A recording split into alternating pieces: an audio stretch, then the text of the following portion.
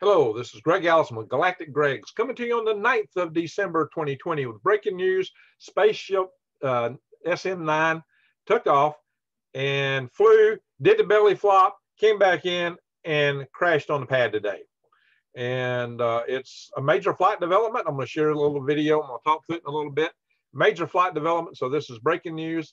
There'll be more analysis to come later once we get some more feedback, but preliminarily, looking at the ascent, looks like they had some engine trouble, and it might have had too much fuel coming back. So let's kind of find some of this video here, and I'll show you what we're seeing.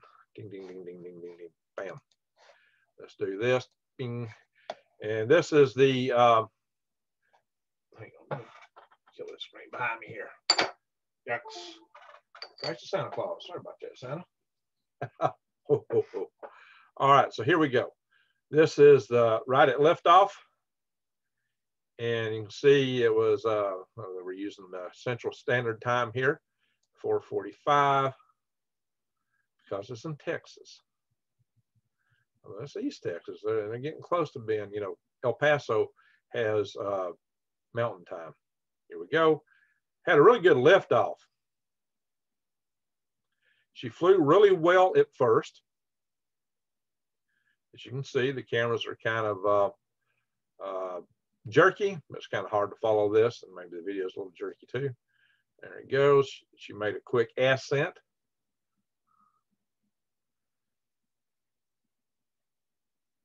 And I'm not going to play the entire thing, and we're going to skip through it. This is somebody else's video feed. I'm just talking through. You can see she was flying really smooth at first. At first, just flying really smooth, and it looked like you could see fire on the engine compartment, and then you started seeing debris. You can see right here, that's the frost on the outside, probably from the cryogenic propellant, oxygen, I suppose. So she's going up pretty good at first. All that jerkiness is just the camera following it, trying to track it. And where do we see the fire at first? Well, I want to see a little fire in the engine compartment. Let me skip it up forward a little bit. There we go. There we go. You see that? Boom. She had a problem. Engine out. One Raptor out. But she flew too. She had a good engine out capability for it. Now you still see some fire here. Look at that. You see that fire? Look at the smoke trail right there. She's having problems. She's struggling. Yes, there should not, plume should not be looking like that. It should be smooth like it was at first. See, look at her to the side. Maybe something was venting. Looks like you had a fire on the side, maybe a feed line issue. I don't know. I don't know how the feed lines, I don't know how the thing was plumbed, but she's definitely having an issue. But she's continued to stay on trajectory. She's continuing to climb. And yeah, you know, you can see the fire here on the side. See that right there? Boom, boom, boom. Now, the important thing here is, you know, they're wanting to bring this thing back in.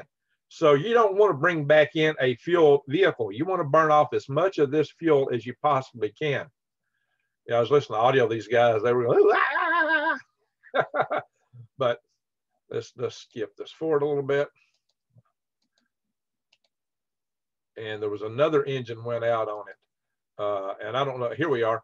She's struggling here. She's on, I think she may be on one engine here. You can see the smoke probably coming out of the other.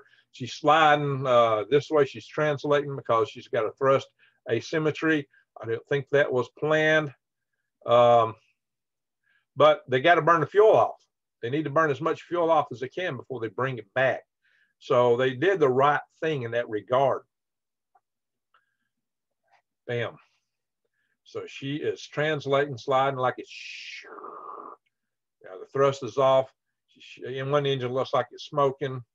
They reignite. You can see fire. You can see a little fire right here. You see that? What is that? And the smoke will be coming from there. But there was one rocket engine firing really well. One Raptor is firing really well, at least one Raptor at this point. Now there's two engines. It may be that they turned one off. I don't know what their flight profile was. I don't know what their intent was. Maybe they planned to turn one off. Here, I think they're turning all their engines off. Maybe, or is this where the other one goes out? Oh, no, they're still burning a Raptor. They still got one burning, and they got a lot of smoke here. So see, that's a problem engine. They'll probably be venting fuel through that engine. Oh, here we go. Everything's turned off. Now they're coming back. And at first it looks a little uncontrolled, but then it gets aero control real quickly. It kind of does a drop and then the belly flop. Drop and belly flop. Look at, yeah, Would you want to be on board that? Going, are we going to pull up? Are we going to pull up? Please pull up. Please pull up. I think we're pulling up.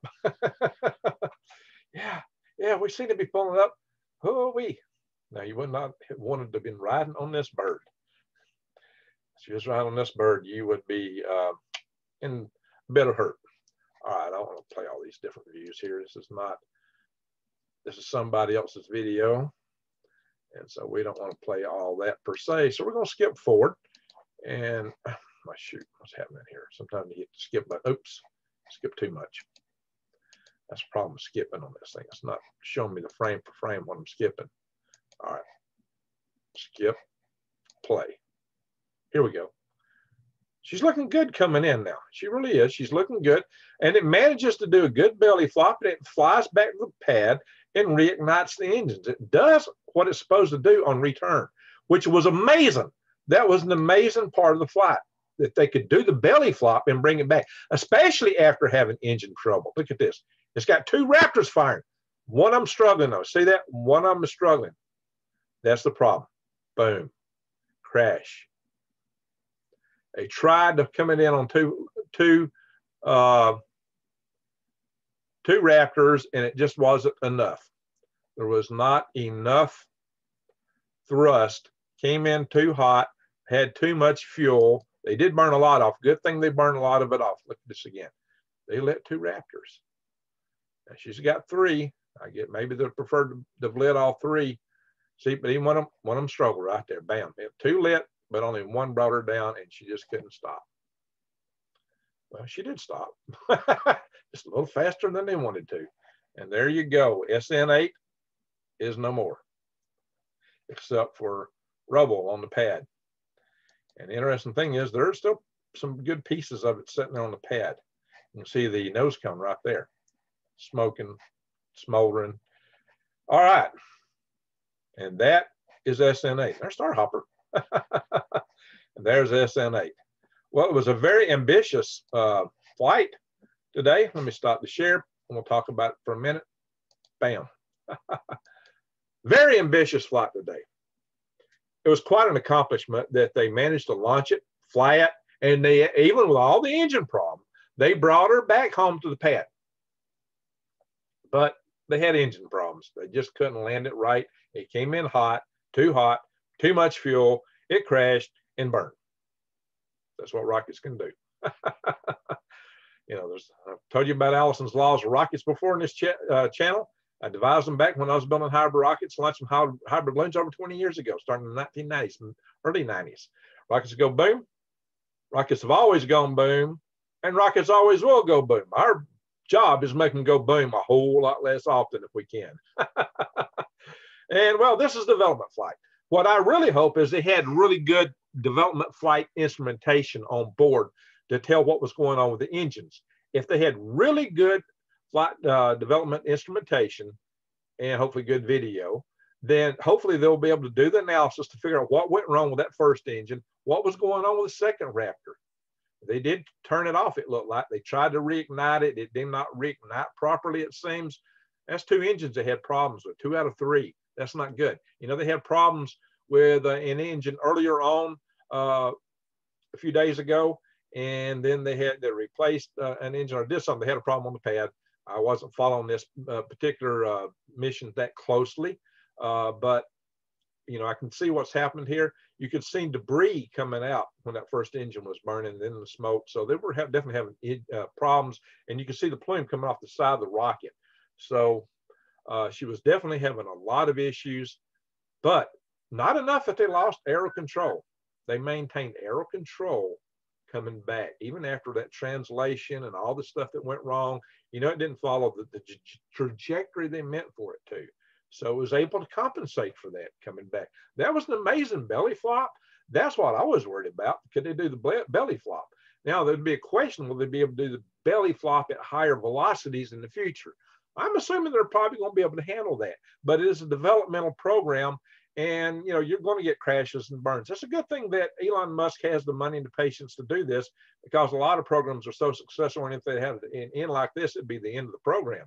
You know, if you got a governmental program, NASA worries quite a bit about an ending like that, because it'd pretty much be finished with their project because it's all political and politicians fund everything. But Elon's funding this. So, and really and truly, this is how you learn stuff. In the old days of rocketry, we had that kind of patience, and maybe we're getting it back even on the government side. But and we blew up a lot in the earlier days, but we had more drive to do it back then because we had to compete with the Ruskies to get to space and the moon, and we had the Cold War going on. A lot of other impetus to push the space program on the governmental side in the early days. And now the program is very risk adverse. Fortunately, Elon's not, because the only way you can really do innovative things is to break things, blow some things up, burn things. That's how you learn lessons. And so there's some really good, valuable lessons in this mission, in this flight. Hopefully they have the data to know what went wrong. If they don't, hopefully they'll instrument it in the future. You really want robust developmental flight instrumentation. A lot of times programs, they'll cut that out to save money. You don't want to do that, not in the development flight, because you're going to lose so much valuable data if you do. So I hope they had it. They had engine out capability going up fairly well for one engine out, two engines out. No, it's struggling. It looked to me like she was really struggling at that point. But that second engine relit for a little bit. So I don't know what the flight protocols were, how they were handling it. It would have been interesting to have been in their mission control. I'm sure they had a very interesting few moments there. It was a quick flight. So I'd say congratulations, SpaceX. You did an excellent job proving that you could launch it and do that belly flop and bring it back like that. Yeah, you crashed it and it blew up, but it was a very interesting developmental flight. You learned a lot. And hopefully you'll be able to correct whatever problems you got and get this program on track. I'm hopeful now, but you just got to work out the problems, what's going on with those Raptors, the engines. It looks like you still got some development there, some lessons learned. Hopefully you can learn them well enough to make this a reliable vehicle and make this a reliable system. Because if you're going to be flying the kind of missions, the number of missions, and doing the turnarounds to keep flying this thing, as many times as you say, your reliability has got to go way up above anything we've ever seen for rockets before. Not saying you can't do it. You can, I hope. But there's still a good distance to go.